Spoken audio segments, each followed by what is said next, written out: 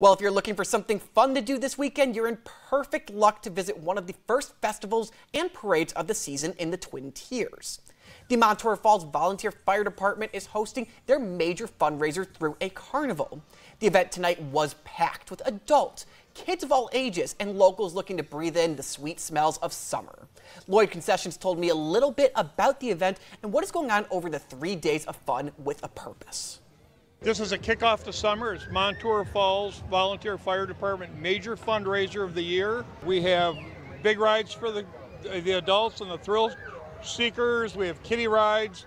We have all kinds of fair food. We have plenty of fun games for the entire family.